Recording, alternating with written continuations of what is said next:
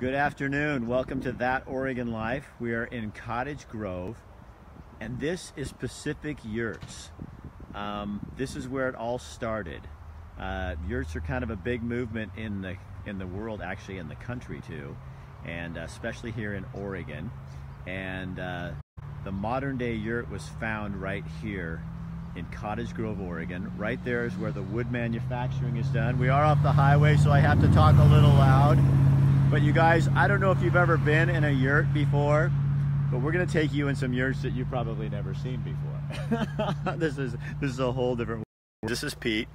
So Pete, what do you do at the company? I'm the customer service manager here. So we're gonna meet the owner, Alan, in just a minute, but Pete and I were gonna kind of walk over here and talk. The yurt has really changed, hasn't it? It's changed quite a bit, yeah. From the traditional structure in Mongolia to what we see today, long evolution. And what are people looking for? Who's buying these? We have anything from government officials using it for revenue producers, or people using it as a transitional housing. Sometimes it's a hot tub enclosure or even a backyard studio. I've seen yoga studios like this. Yes. A lot of little workout things in people's backyards. Hey Jim, how are you? Love yurts, room without corners. There you go. And everyone comes with a vaulted ceiling. Every single one. I think that's super important because sometimes you get into like one of those tiny houses and it feels like, 100 square feet. Closed in. Yeah. And when you get into one of these, now we are going to take you inside. Alan is the founder of the company, Alan Bair, and my wife are inside one of these, but we're going to take you in one. This is probably like a yurt no one has seen very much of. It's pretty comfortable in there. Yeah. This is like if you're going to go camping. So you guys actually have the state parks. How many are in the state parks around Oregon? In Oregon alone, there's almost 200. 200 of your yurts. Yeah. And then they're all over the world. And we're going to show you some pictures of that too. So come on in here, Pete. Let's go in here. Well, I'm going to turn this around, you guys, so you can here. Hold on. I'm going to. Okay. All right. Let's go right in here. So this is the yurt, not of the future, but this is the yurt now. So look at this. You've got a full kitchen. Oh my gosh. There's that vaulted ceiling we're talking about. Every yurt comes with a vaulted ceiling, right, Alan? Absolutely. And here's the rest. I'm going to take you around real fast before we meet Alan. Little fireplace. Check out this. We got a bathroom. Oh man. Look at that. Full bath. Shower. Right here. Walls. Look at this. If we could afford it, we would be living in one for sure. Well, how do you know you can't afford it, Chris?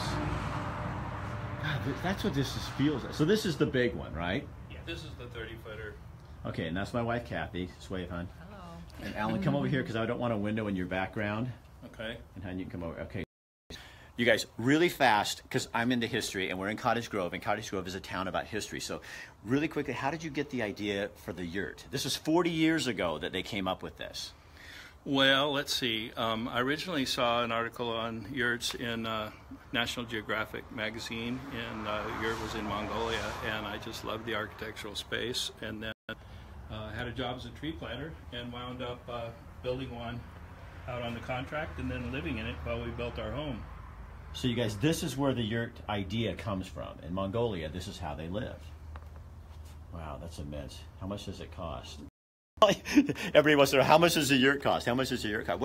What's a basic yurt? Well, it depends too, because there's different sizes. Depends on the size, right? yeah. So you have 16, 12, 14, 16, 20, 24, and 30. So this yurt, the 30-footer, over 700 square feet, costs, I don't know, about Starts at about 11,000.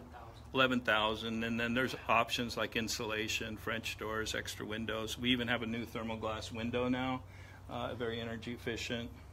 Oh my gosh, you're kidding me. Yeah. So who is using these? Who's buying these? Well, very diverse clientele, commercial, as in commercial campgrounds, glamping resorts, and the like, and then private individuals using them for studios, art studios, vacation retreats, and then the other market is the government. Like Oregon State Parks has close to 200, and most of the other state parks in other states have yurts as well now. It's a growing trend. So you see, Kathy, you've seen these on Airbnb, right? Yeah, I've seen them. It's the glamping kind of thing, and it's very intriguing. I mean, I look at them and I'm like, oh, I want to go. And, you know, they're beautiful and luxury, but I've never been in one like this. This is amazing. It is a home. I mean, I get it. It's not just your camp, your yurt that you see at the campgrounds, which is what I've always thought of them, but this is like, this is a house. It's gorgeous. So here, you guys, I want to show you really quick some pictures. So check this out. This is in a calendar. Maybe you could tell the result. Yeah, You know what Alan, kind of tell us where we are here. Well, this one is in backcountry in Colorado, up in the snow. It's actually in Idaho. Idaho. So an Idaho County Commission switch. Yeah, that's at Georgia State Parks on a lake there. Sorry, I'm not doing this so well. This is Tree Bones, a really nice resort on the coast of California. Good. Look at that. Just flip through, yeah. Look at that, you guys. This is over at Umpqua Lighthouse State Park. So you can rent this at the Umpqua State Lighthouse for about $100 a night. Now the difficulty is you got to get on the list. That's true. They're booked months and months in advance. Oh, Yurts just booked and those up. are the luxury yurts. They have simpler. There's, look at this. Yeah. Orca Island up in Alaska. Okay, tell them about this one. Well, this is an interesting one. Tell them about that one, Pete. That's kind of fun. Here. This is yeah. This one is on a adventure canopy tour in Texas, and they actually have this completely supported by actually it's 60 feet off the ground, built onto a cypress tree, and you actually have to get to the yurt by way of suspension bridge. And they have a private bathroom on the hillside adjacent to the yurt, so that whoever's renting that particular yurt has their own private bathroom. Look at that beautiful canopy bed. Yeah. And when it rains, we made this custom for them, but the rain comes right down through and out the floor, and it stays dry. So what should you know about yurts of the year 2018 versus 40 years ago when you started this whole thing?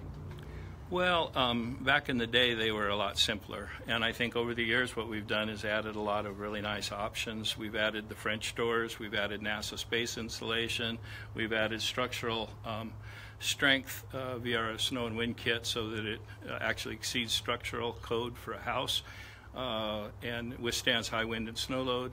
And then other luxury options, people obviously can add the kitchenette or bathroom in some situations. And then for high snow conditions, we have yurts at ski resorts and things like that. So they'll often get our upgraded rafter system, even a steel column support for very high snow load. So you guys get all kinds of awards for your building and recognition for how you do this.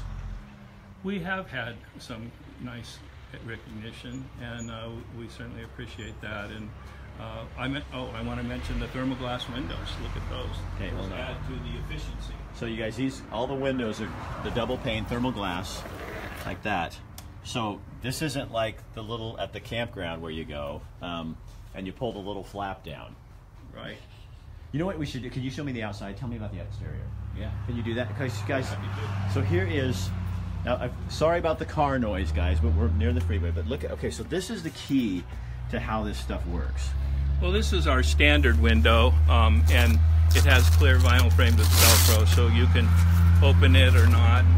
It has screens built in. This is our 15-year warranty top cover, our premium top cover.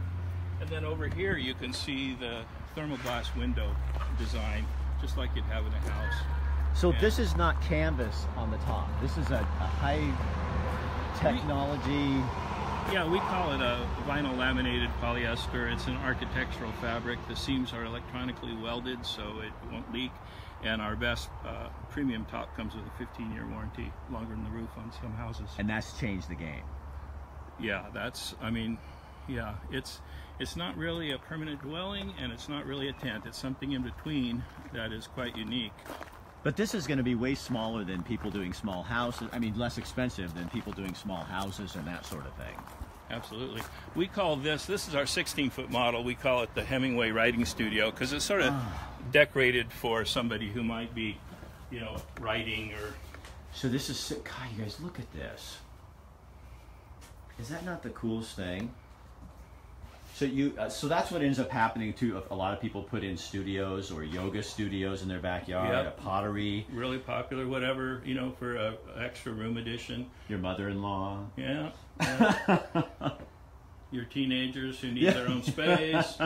Or parents put their teenagers in it because they need their own space. Exactly. So, your dream, like 40 years ago, when you were putting this together, you came up with an idea. I mean, you're a true entrepreneur, Alan. That's what I really like about you. And this is Alan Bair, just so you guys know. I don't remember if I introduced him or not. I've known him for a long time. Thank you. This is like really, you were green before it was popular to be green. You were green when green was a color. Yeah. Yeah, exactly. Well, you know, the early years were a struggle, but over time, we continue to develop new options and innovations and have customers all over the world now, and it's really exciting to see what they're doing with the product, and we've got a great crew of people who really care about the quality of the production and also the customer service, taking care of the customer after they purchase. So when we talk in culture a lot these days about affordable housing, I think we have an idea. That this is going to. I will bet you that this is going to be in the future. This is going to be a huge thing for a lot of people. You know what I mean? Just because it is so affordable and structurally sound, and I think it's going to make a big dent in things for people. Well, we've been seeing interest growing for 40 years, and you know, we concentrate on you know, the quality here, not mass producing the product, but it's just always exciting to see how people are using it, and definitely new people are discovering it all the time. I see them in people's backyards and people, you know, using them for studios and that kind of thing. Yeah, absolutely. And so when we were talking earlier, so in terms of getting these as a tiny house in your backyard, like Oregon is trying to get more tiny houses, there is process. You have to go through process in order to do that. That's true. My understanding is that the smaller ones, under 200 square feet, often don't require a permit, but it varies, and larger ones, we provide engineered blueprints, flame retardant certificates. You can get an engineered stamp to show that they meet structural code.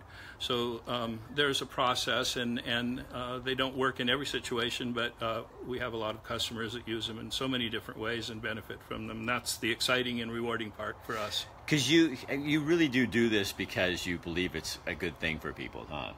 Well, you know, I didn't want to start a business just doing the same old thing that we already have. This captured my imagination early on, and it's so rewarding to get letters and photos from our customers who tell us how they're using the product and how it's benefited them. That's what keeps us going. You couldn't have dreamed that this would turn into this. You know what I mean? Because you really have done a great job, and people know. I mean, 200 of them in state parks.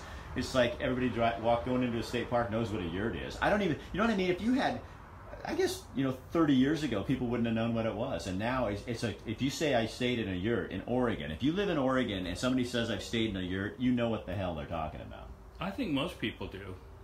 Yeah, absolutely. And this is the smaller one we're in right now. Here on our campus, we have a 20-footer and a 24. So let's go. You guys, Yeah. we got time. Let's take you to another one. Oh, come on. Quick look in here. Honey, go look in that one. That's really cool too. Now, this is our 20-foot model. This is very popular. The larger sizes tend to be the most popular. And this one has a little propane stove over here. You know, Alan, you are 100% right. He said when we were talking to him earlier that when you come into these, it feels open. That's the thing sometimes about a tiny house that it feels closed down, but this feels really super. This is our new line of doors we're pretty excited about. These are no maintenance, low maintenance fiberglass doors. And basically, look at that. They just open up. You know what's also kind of cool about it is you feel like, I do feel that camping or that kind of that outdoorsy feel. Absolutely. So you don't feel like you're living in a house. You feel like you're living amongst nature. Well, I guess your sign says that. You're living in nature. Well, closer to nature. A lot of people like that experience. But they don't. This is so awesome. Honey, you got to see this one. Check this out, guys. Look at that. Oh, man.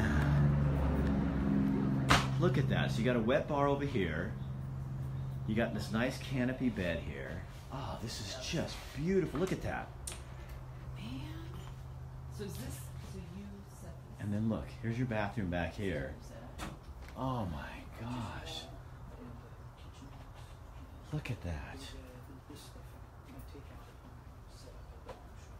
And then it's all open up in here.